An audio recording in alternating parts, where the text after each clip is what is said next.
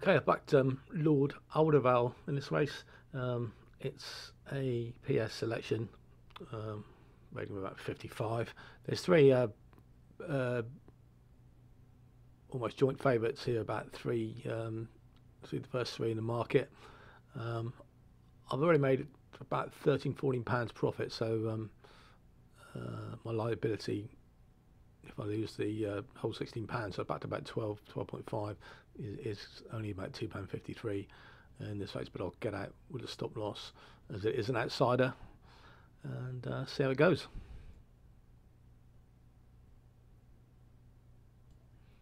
See that I've got a stop loss there for a £5.28 profit, which is around about 25%.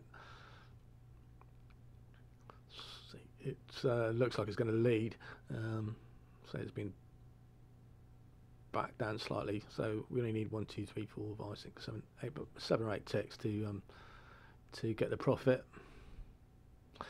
I'll put a stop loss in once the race starts for about maybe a fiver, something like that, at 19.20.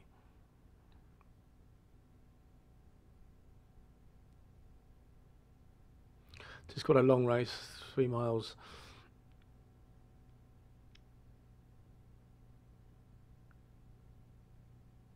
Will he ever start? This event is now in play. I'll put the stop loss in there.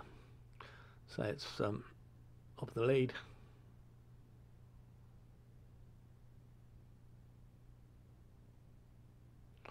I'm jumped fairly skew with at that one.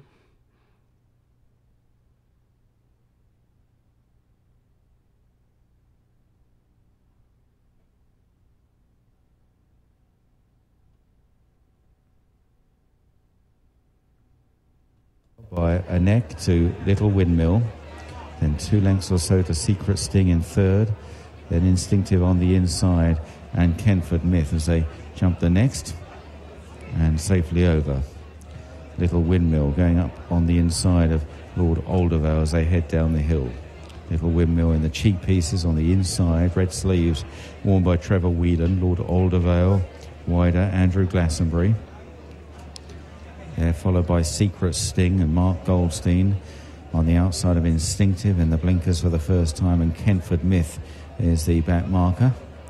Now on to the open ditch at the foot of the back straight. Little Windmill and Lord Aldervale in the air pretty much together. Secret Sting over in third, Instinctive and Kenford Myth in these very early stages as they run round the railway bend, and Lord Aldervale reappearing after getting on for a year off the course. Last runner, in fact, was in a point-to-point.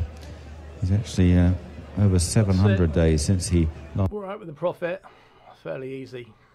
£18.72. The majority of that was made with pre-race trading, but we did make a fiver out of it. Won't bother watching the rest anymore, but that's it.